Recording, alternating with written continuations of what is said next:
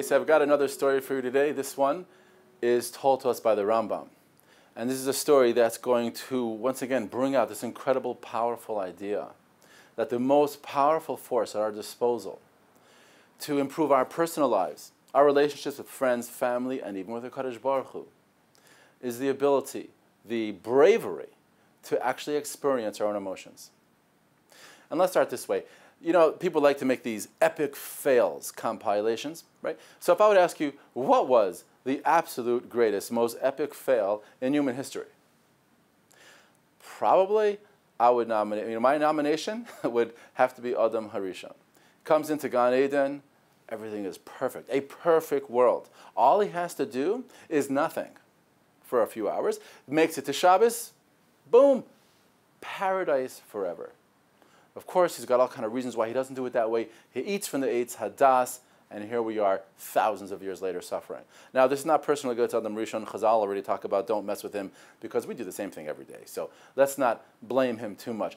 The next runner-up epic fail, number 2. Once again, my nomination would be the Jewish people leaving Egypt, because that was an awesome moment. I mean, just think about the build-up. 10 plagues. God showing his awesome might. Blood, frogs, lights, crazy stuff. Makas, Bechoros, all the Egyptians dead, chasing the Jews into the desert.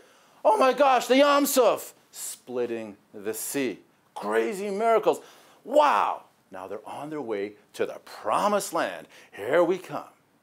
And then, at the finish line, they blew it.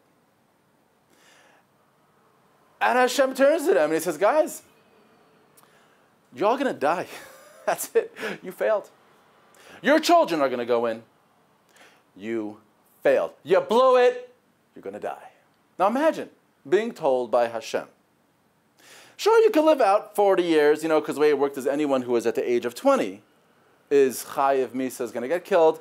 So you can live out your 40 years, till you hit 60, then it's all over. Imagine being told by God himself that you failed. And you could live out your life, but there's really no purpose for your life anymore. All of history is going to remember that you blew it. Kind of depressing, would you say? Here's what happened every year, and the Rambam wants to describe the holiday of what we call Tu B'Av, the 15th day of Av. And he says, they chose this day because of a crazy thing that happened to these people in that generation. So here's a little background information before I read the Rambam's words to you. Every year, on Tisha B'Av, they would dig their grave. And the first year, people who are 60 years old, they all died. And their friends, I guess, buried them the next morning. And the same thing happened every year. Tisha B'Av, dig your grave, lie in it, and you don't wake up in the morning. A strange thing happened, though, on year 40, the last year of the Jews' sojourn in the desert. Something different happened. They dug their graves like they do every year. Well, at least they saw other people doing it every year. They lie down in their graves, and they wake up in the morning. Now, I would give a lot of money to watch what that looked like. Because you wake up in the morning, you're like, 1 second, am I dead? I think I'm supposed to be dead. I mean, every year people are dying now. So what happens next? You start pinching yourself, right? But 1 second, maybe I'm dreaming and I'm pinching myself in my dream. Or maybe I'm dead and I'm pinching myself after I'm dead. Who knows what death looks like? Maybe this is what it looks like. I don't know. Whatever happened.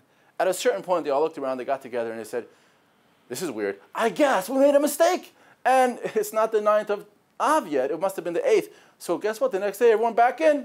Get back in those graves. So they all lied back down. Guess what? They woke up again. And they kept doing this until the 15th of the month. Guess what happens on the 15th of the month? It's a full moon. They looked up, they saw the moon, and they're like, oh my gosh. We've been reprieved. We've been forgiven. We're not going to die. And they were filled with such joy. This became a holiday. But that's not the real reason for the holiday. And I want to read the words of the Rambam to you so you get a sense of what really is going on here. Ubacharu yoim chamisha asar ba'av. This is the Rambam in his Pirush HaMishnay's commentary on the Maseches Tainis, the end of the Masechta. They chose the 15th day of Av for this holiday. Lefi shebo nistalka hamagefa mimesei midbar b'shnas ha'arba'im. Because on that day, the plague stopped. in the 40th year. Ki hamavez haisa harbe b'chol tes ba'av. There was a lot of death going on in every Tisha B'Av. Ubashana achron in Nistalka. In the last year, it ended. It left. V'himtinu ad chatzei hachodesh. But they waited for half of the month just to make sure this is really going on. V'oz, and get these words. V'oz. Badchu b'nafsham. They trusted their souls. V'he'eminu ba'atzmam. And they believed in themselves. Why? V'hirgishu boy rotzoin haboirei. They felt inside their hearts and in their souls God's desire for them. V'hashavas apoy v'siluk chamasai. He is no longer angry at them. Ulefikach, and therefore, asu oisai misham v'hala yoim mishte v'sasan. From that day on, they made it a day of partying. Why? You see, there's a very important question to ask here. Why is the holiday on the 15th? Because if you think about it, it's the wrong date. The real reprieve happened on the 9th of Av. They just didn't realize that because they thought they made a mistake until the 15th. So why was the holiday when they realized? The holiday should have been on the actual day that they were forgiven, that they didn't die. That's what the Rambam is telling us. You know why they chose the 15th? Because their personal salvation was a private holiday. That wouldn't have been a holiday for all of generations. What they want every generation to know is what happened on the 15th. On that day, they believed in themselves. They felt Hashem's love for them. And they said, oh my gosh, we who committed the worst failure ever, and all of our generations are going to suffer because of what we did. If we can feel Hashem's love and we can do teshuvah, so can they. And that's the holiday that they wanted for all of time. That even the Meisei Midbar, that generation of the Meisei Midbar, they can do teshuvah also. Hashem could forgive them, Hashem could love them, and they could believe in their own ability to do teshuvah. That's a salvation. They knew that that's what's going to help us for all generations. So Tu B'Av, the holiday of Tu B'Av, is that no matter how far we've gone, we can feel Hashem's love for us, and we could always come back.